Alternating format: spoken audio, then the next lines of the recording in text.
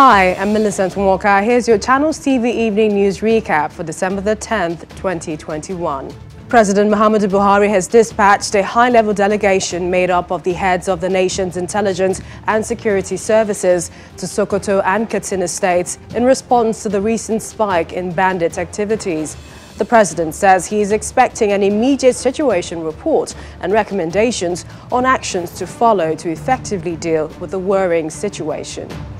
Still on security, the Imo State Police Command has confirmed the gruesome murder of the traditional ruler of Ata Ancient Kingdom in Njaba local government area of Imo State, Edwin Azike, by gunmen.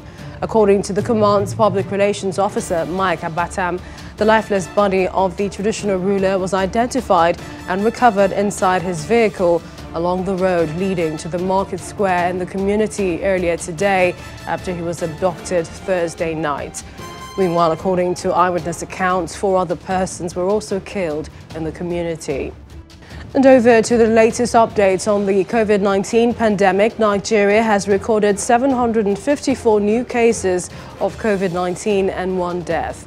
According to the Nigeria Center for Disease Control, NCDC, the new cases were recorded in 11 states and the Federal Capital Territory, with Lagos accounting for 595 of the new infections.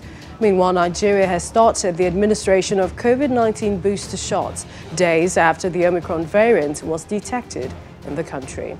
On the international scene, at least 54 people have been killed and at least 58 more injured after the truck they were being transported in crashed.